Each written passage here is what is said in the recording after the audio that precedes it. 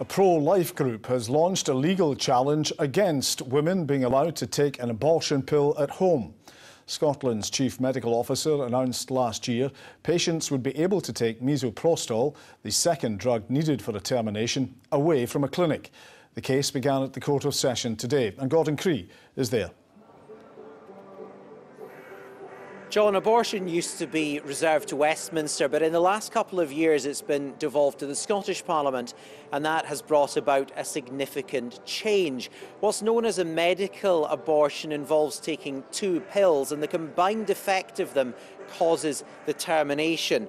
Now, in the past, they both had to be taken in a hospital or clinic, but the recent guidance from the government allows doctors to give the second pill away to be taken by women at home.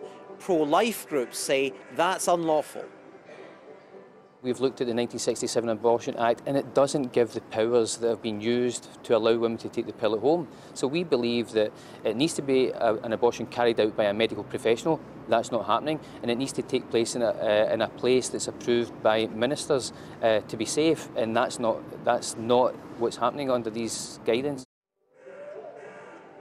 Now, taking misoprostol at home is already allowed in several other countries, including France and the United States. Scotland's the first part of the UK to introduce this. It's a measure that pro-choice groups had been pushing for. They say that often women have had heavy bleeding on the way home from clinics after having the second pill there, so doing it this way gives them more dignity.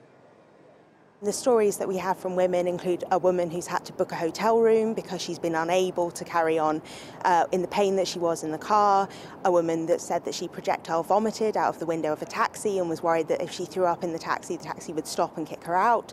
So they are stories that they have a real impact on women's lives. Now, this hearing is expected to continue tomorrow and conclude tomorrow. The judge, Lady Wise, will issue her decision at a later date.